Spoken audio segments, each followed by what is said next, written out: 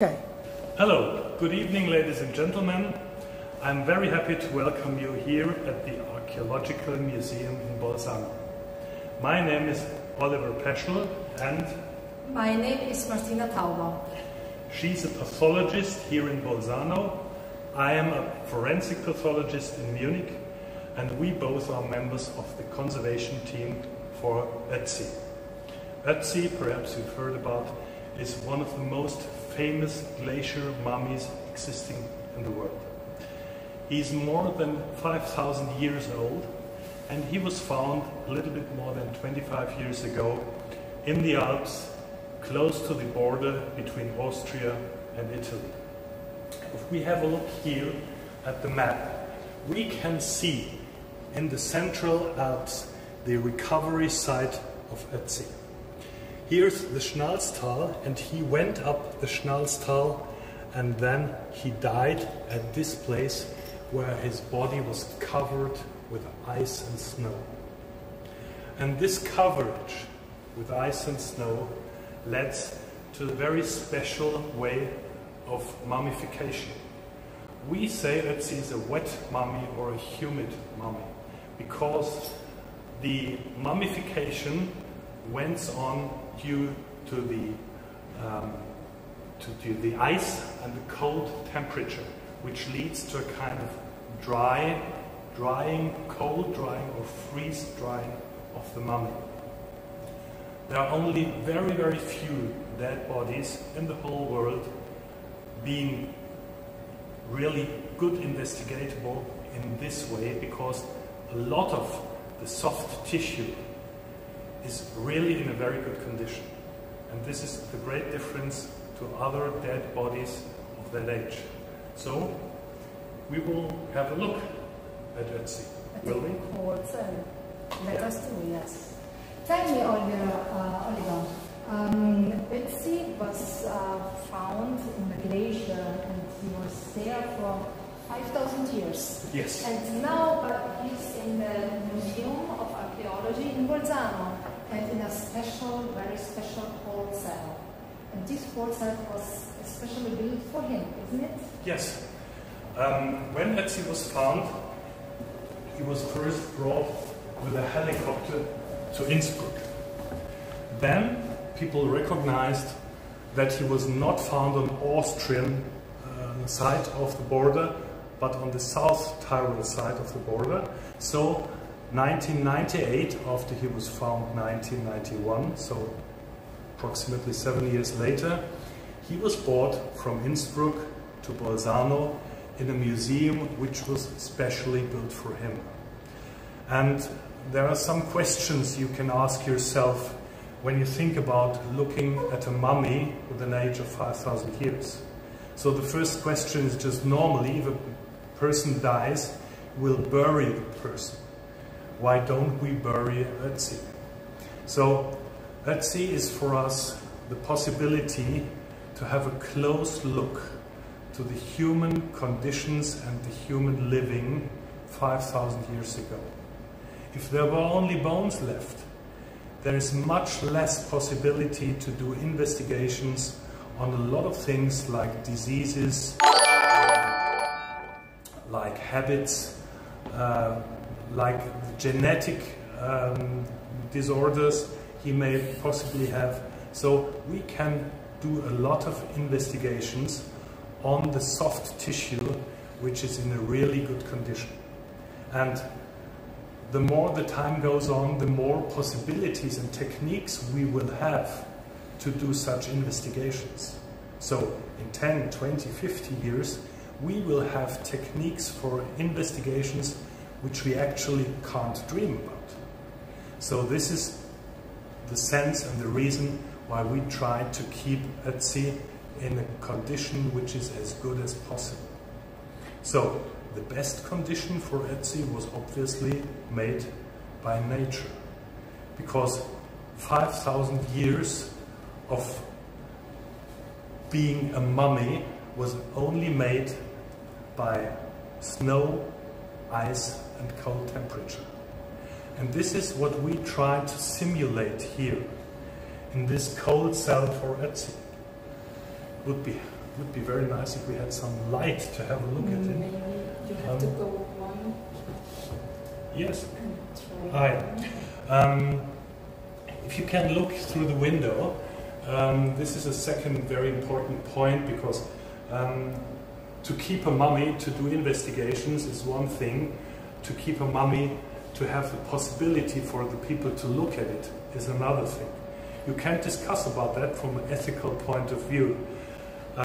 Here in the museum, the decision was we don't show people a fake mummy. We will show them the original mummy, but we won't exhibit it in a kind of a stylish exhibition where everybody can look at a dead body.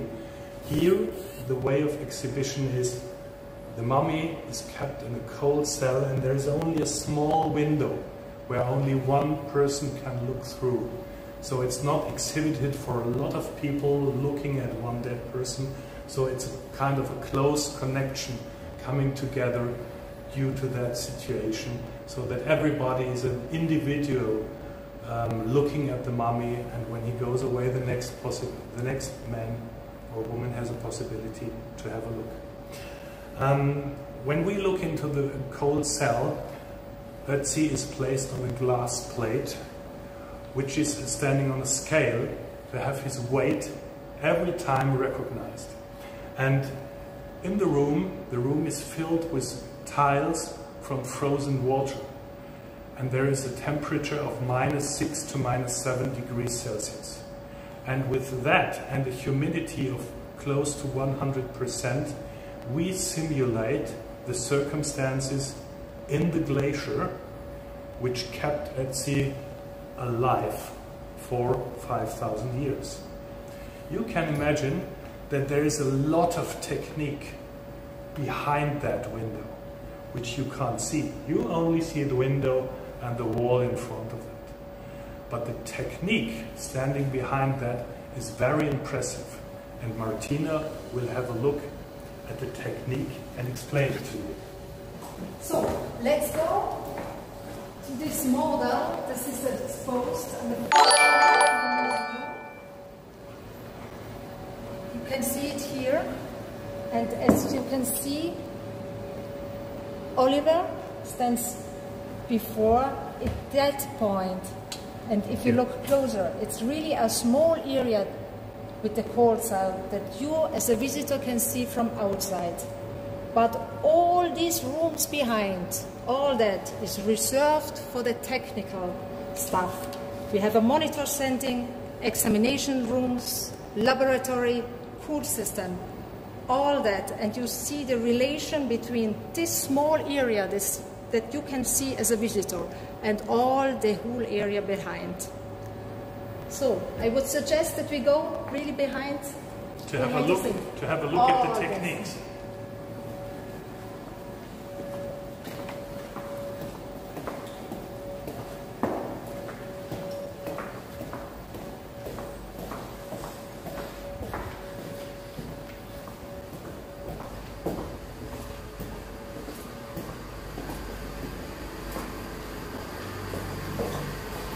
Can you hear? Yeah, speak a little bit louder. Oh, it's loud. It's very really loud here. Yeah, yeah. Why it is so loud here? I'm not a technician, are you? No, I'm not too. We are both physicians, so we can't explain technical details. What we can explain to you is this is the cooling system. These are generators producing cold water and cold air to cool the mummy and to cool the cell in which Ötzi is lying. You see a lot of things and a lot of silver rolls. Nobody can explain to you all the single parts of this technical equipment apart from specialists which are only responsible for the cooling technique. And I think we have the best cooling technicians in the whole world doing that work on that machine. And not only that, but also for all computer freaks. Have a look inside this. You can see here all the computer system that is needed for the refrigerated cells to keep ongoing the cool cells and all the monitor center. And very special on this whole system is, this is not only one cooling generator and one computer, these are two cooling generators, two computers, because the whole system is based on two legs. Every leg is one for itself completely functional cooling system and electronic device to do all what is necessary to keep the cool cell running. So if there is one defect in the cooling system, in the computer system, then immediately the other system will go on and do all the work so that you can repair what is going wrong or where is the defect.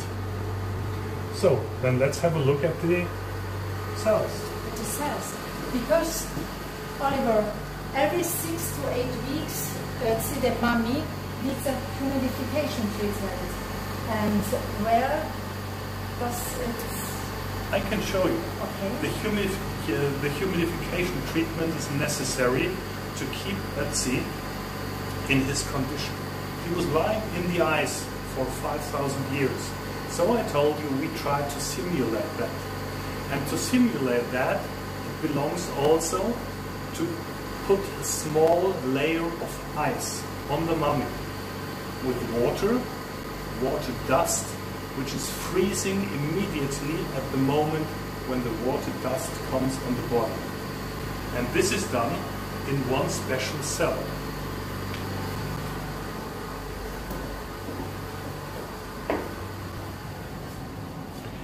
Before we do this, Martina and I went in that first room to undress or to dress, to change our dress, to go on with very clean clothes, very clean caps.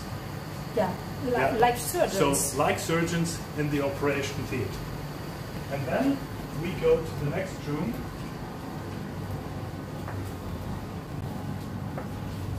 And this is the investigation room. The investigating room is immediately close to the cooling cell of Ötzi. And if you have a look inside here, you see the big door with the silver ropes on the side. This is the door to the cooling cell of Ötzi. We open it, we take him out on the glass plate. He's coming on that table where we also can do some investigations. You see a microscope and so on. And then he's lying and we put the fresh water dust on the body. So this cell is then also cooled down to -2, -3 degrees Celsius. So it's very cold when we do this operation. But this is necessary to avoid that the mummy becomes warm, and then there would be a certain loss of humidity and the loss of the ice layers. There is another room with another window here. And if you look in, it's dark. And there's nothing in it. This is the second cooling cell. Not only the generators, not only the computers, also the cooling cell is existing as a kind of a double. So if there is one defect in the main cooling cell, then we can put Ötzi into the next one, and the next system is changing and is keeping on the freezing for Ötzi to avoid that the body is going to be warmed up. So I think that is all really very interesting, but we saw the computer room, we saw the cold cell, we saw all the things here. But it's not possible to come every day to check if it's Ötzi, if it's the mummy does well. So it's there another system that you can control? Yes, of course. But of course, every time the conservation technicians, they will be here every day, of course. Yeah, and they will also have a look if there is something going wrong, because then there will be an alarm and they will be waked up, and there is a ring on the phone and there is a ring at technical support. 24 hours. 24 hours, 365 days a year. And a little bit of that you can see here. Here is a second computer control room, which shows only one example. Here is the freezing cell with the table, the glass table and the scale where Ötzi is lying on. And you see at a lot of points there is registered the temperature, the light, the humidity and the weight of Ötzi continuously. And if he would have to be brought in the second cell, then there would be a second technical equipment to do all the same as we do it in the first one. So there's a kind of maximum safety and security to keep Ötzi in a condition which he had 5,000 years ago, to make it possible to do investigations, to do research on Ötzi in the next decades, and to have a look how heavy he is actually and what's the temperature actually. You see also here the technical parts are all in double, and actually he has 16 kilograms and 428 grams, and the temperature is minus 7.26 degrees Celsius. Stable. Impressive, isn't it? Yeah, quite impressive. So, I think we have been able to give you a short overview concerning the technique which is standing behind the views you can have as a visitor when you come to Bolzano and you go to the Archaeological Museum. So we hope to welcome you once in Bolzano, in South Tyrol, and we say goodbye. Have a nice day, have a nice evening.